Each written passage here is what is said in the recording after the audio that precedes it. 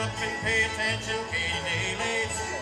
I am the judge that's gonna sentence you.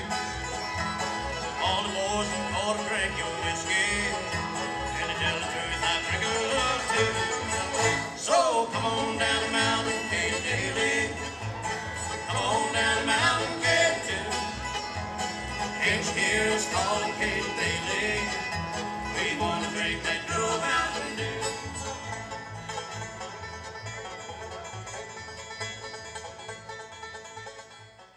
Okay, we start out with old time fiddle every year. That's our #1 category to start out with. And we also have competition in dobro, mandolin, bluegrass banjo, bluegrass fiddle, clawhammer banjo, alto harp. And then we have the bands, old time bands, bluegrass bands, folk song, and flatfoot dances. Our lodge is probably the only one in the country that does not have a bar in it. So this is our only way for our fundraising events here in Galax Lodge. Okay. And this is grandfathered because of the history of it. And that's the only reason we're the only one that can have an activity like this outside the Moose. There's been a tremendous amount of changes in the Fiddlers conventions over the year. Of course, the numbers have increased, but with the starting of the youth competition and all, you know, it's brought a lot of kids into the organization. It's a little bit Australia. We have some people from Sydney, Australia registered that came from Sydney this year, and also some people from, I believe, England and Japan. And then most of the states in the United States are pretty much covered, you know, so they just come from everywhere. Of course, a lot of these people make this a yearly thing, and they come and take their vacation here and meet their old friends and make music all week long. So it's, you know, it's getting to be more of a family, you know, type thing, and they plan on it every year.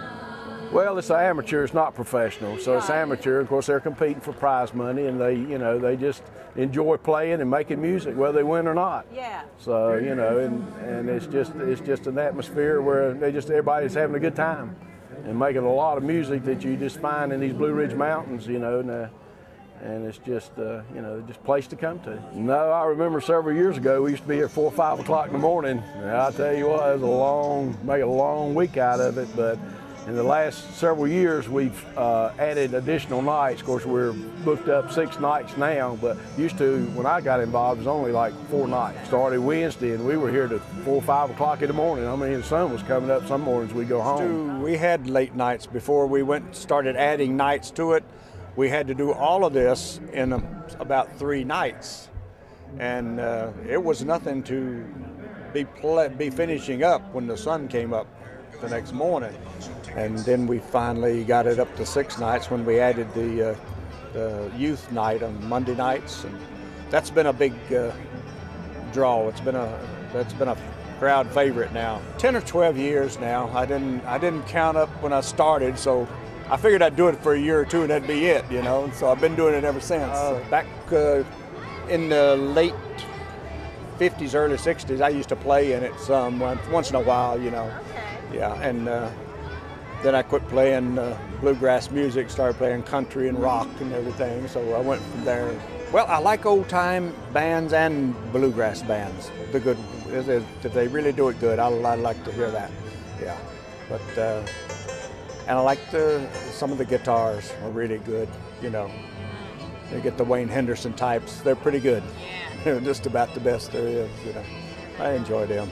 I used to get to walk around out in the parking lot, you know, and listen to a lot of it. I don't get to do that anymore because I'm tied down here. Yeah. I mean, I miss that because there's a lot of good picking out in the parking lot. That's some of the best picking in the whole park will be out there. Yeah, it's good. Yeah, we get to jamming and relaxed and everything. They can really play some music. Because when you come here, you're settling in for, well, not everybody, but a lot of people settle in for a week. Me, I come here Saturday night and sleep in my truck out on the street out there, and 8 o'clock in the morning get in line to come down here, and I'm here for the week. And this is a vacation for me sometimes. We come in Sunday morning about, I think we got in here about 9 o'clock, and we'll leave this next Sunday. I think you find some of the nicest people in the world camping. A lot more campers. Yeah. I mean, it used to be somebody had a pickup truck with the homemade box in the back. And that was it. And that was about Yeah, it. the first, some of our first camping was done in the back of a pickup truck with a cattle rack on it and a canvas tarp tied over it. As the years go by, my camping got more elaborate. I got a pickup truck and I got a camper shell on it for the single purpose of coming and sleeping in it here at Galax 1 week a year. I got to have a pickup truck with a camper shell just so I can come and sleep in here. Well, everything works. You know, tents work, little campers work.